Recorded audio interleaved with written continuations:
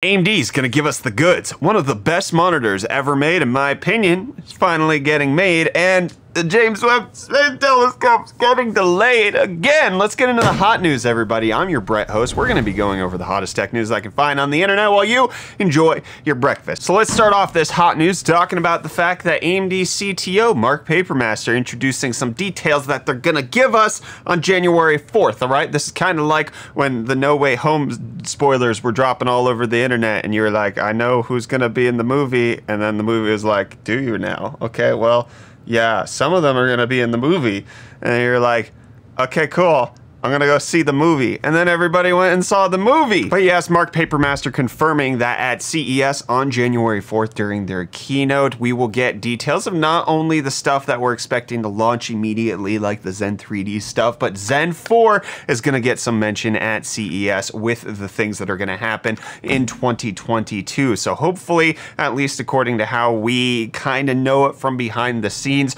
Ryzen 6000 should be safe for anything that's Zen 3, plus the 3D caching technology that allows it to be much better at gaming without a change in architecture. Zen 4 will then be called Ryzen 7000, at least generally speaking from how we understand it, and a lot of it does seem to indicate that everything from Ryzen 7000 onwards is always going to have a graphics chip baked into it. The APU is always going to be there. That's at least just the general idea that's going on. Obviously, we're most looking forward to the 3D cache chips because those will be coming out hopefully in January or February. They'll still be DDR4, PCI Express 4.0, but then Zen 4 will transition to DDR5, PCI Express 5.0, and all of that goodness. Mark Papermaster also saying that we expect our customers to have a high bar of expectation for AMD's next launch, and we're working hard to meet that with Zen 4. This is good news if you're a fan of AMD because they have done a really good job of meeting their IPC improvements and just the performance claims that they've been saying they're going to make generation on generation.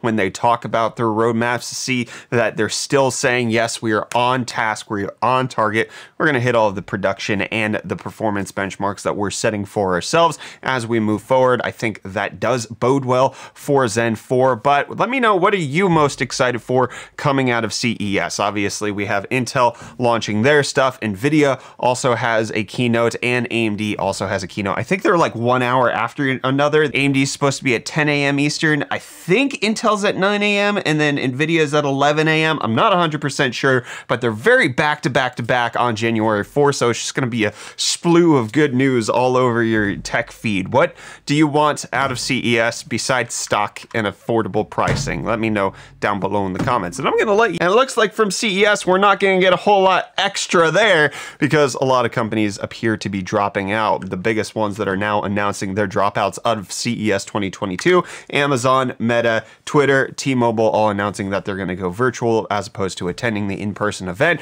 which is due to the just changing in the entire COVID-19 scene that's going on right now. Last year, in case you don't remember, CES was completely virtual. They're opening it back up this year. Proof of vaccination is required, and we'll see what happens. I think we're too close to the event for things to get fully canceled at this point, but I wouldn't be surprised that more and more companies might be pulling the rug from their CES plans. But one of the CES plans I'm very excited about is the unveiling of new storage technology. AData announcing that they're going to have some PCI Express 5.0 drives to show off 14 gigabytes per second of sequential read speeds under the XPG gaming brand coming January 5th, that they're going to show up in capacities of up to 8 terabytes. My goodness, yes, more of this. AData Project Nighthawk and AData Project Blackbird. If all of my videos with the PS5 on the RAID card and the RAID cards that I've been putting into my PCs isn't enough evidence, I like fast storage, and I don't use it, I don't need it, but I love it. Give me more of it, and I want to give you more of the hottest tech deals that are out on the internet. Obviously, we have the UFD Deals site, which we recently launched, but in case you want to get the latest deals as they're happening, you can go ahead and join our Discord server because it's automatically set up that as a deal is posted to the UFD Deals website, it gets posted to the Tech Deals channel on Discord, so you could be one of the first to slop it up. But let's talk about some of the hottest tech deals that are out on the internet right now. HP has their 16.1-inch Victus gaming laptop with the Core i5 processor, 8 gigs of RAM, but an an NVIDIA RTX 3050. It's only going for $650 right now, which is actually a pretty good deal on a medium level gaming laptop. In case you're looking for a budget case for your next PC build, Antec has this Dark Phantom DP501, which is currently going for $30 after a $25 rebate, but also includes free shipping from Newegg, which is usually the killer when it comes to case deals. This thing's going to cost you 30 bucks. In case you're looking for a decent 60% mechanical keyboard, this EUSU with red switches and RGB backlit and all of that is $33.99 right now with an extra 20% savings. I think that puts it in the $27.92 mark,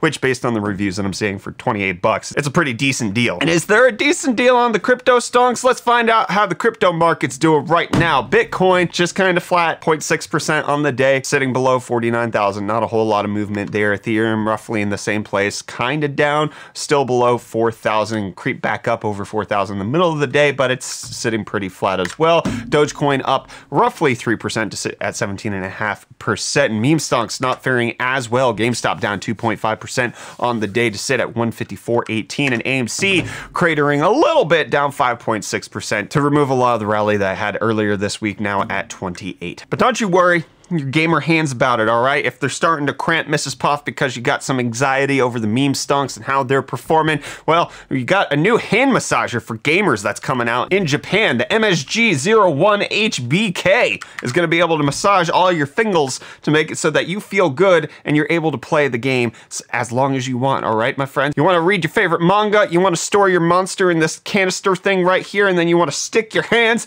in this contraption that's just going to softly massage every little nook and crevice of your fingers. Well, it's going to set you back $145, but it does have 15 different massage zones, 10-minute automatic timer, and it's only available in Japan at this point. But it does also have a heating mode, which can help to massage those extra phalanges that you got going on that have been stressed beyond measure as you're trying to do the next raid in Final Fantasy 14 Endwalker, or whatever the heck it's called, all right? And I want you to know that Game Pass is called good value, at least according to reports where people are tallying up the total value that Game Pass is provided to gamers here in 2021. And according to the estimation, if you had Xbox's Game Pass during this year, you got $6,300 worth of games over the course of the year for either the normal subscription, which is $10 a month, so for $120, or if you pay for it on PC like I do, then it's $15 a month, so $180. You could have access to a whole library of games. For me personally, it's been a great deal because as soon as Halo Infinite drops, Forza Horizon 5, Age of Empires 4, Psychonauts 2, and whenever any of those dropped, I was able to have them day one, and then I can still play through the back catalog of Ori and the Will of the Wisp, as well as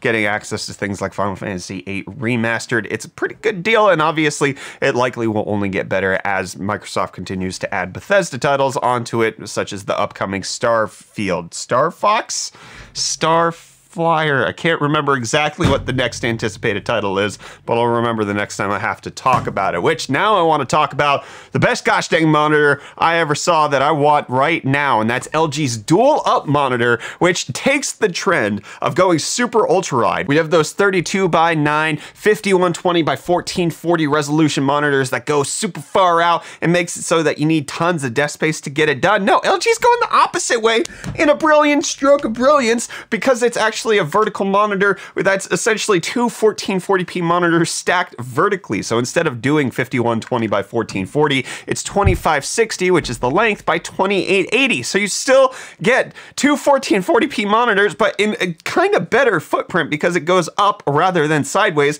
And I think I usually have more vertical space than I do horizontal space on my desk. Anyway, 16:18 aspect ratio, likely not going to be for gaming, probably only going to be 60 hertz. It only has 300 nits. It only has 1001 contrast ratio, so it's not perfect, but I think I enjoy this a lot better than the super ultra wide craze, and I would love to see more companies implement this as far as a productivity type monitor, content creation type monitor. I think up and down might be slightly better than left to right, at least for me, but let me know your opinion on this down below in the comments. Now I'm going to let you know my disappointment that the James Webb Space Telescope has been delayed again But thankfully, it's only due to bad weather on the anticipated launch date of this coming Friday, December 24th, and it's been delayed only one day to December 25th. So yes, a Christmas launch of the most hotly anticipated scientific exploration launch thing that's happening in the last few decades is going to be happening between 7:20 a.m. and 7:52 a.m. Eastern Time,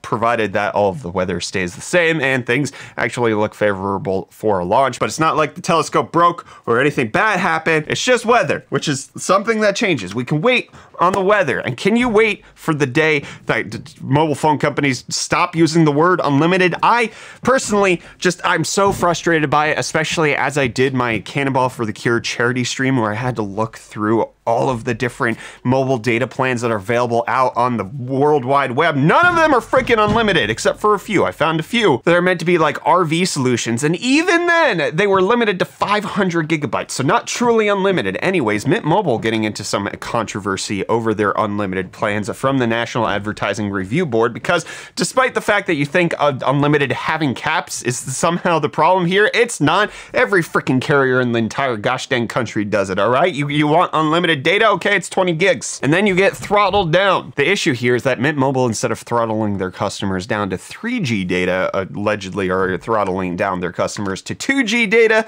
and that's too slow for it to be unlimited, because then you just get no data after that. It's not unlimited. It's capped to like 76 gigabytes per month, which is that's the frustrating thing to me. It's not unlimited. If I can calculate, okay, if I use the max bandwidth of 5G or 4G, and I do it as fast as I can, and then I calculate the rest of the month for how low you throttle me to, then I can calculate the maximum amount of data that I could possibly use. Therefore, it is not unlimited. It's actually really limited, and it's really constrained by time, and you don't actually disclose any of it properly, and I wish they would just get rid of it, but this is Brett's rant of the day being completely finished right there. And I'm going to be finished with this whole episode ending on that rant. I'll be looking forward to seeing you tomorrow for breakfast, my friends, as we embark on another episode of Hot News this holiday season.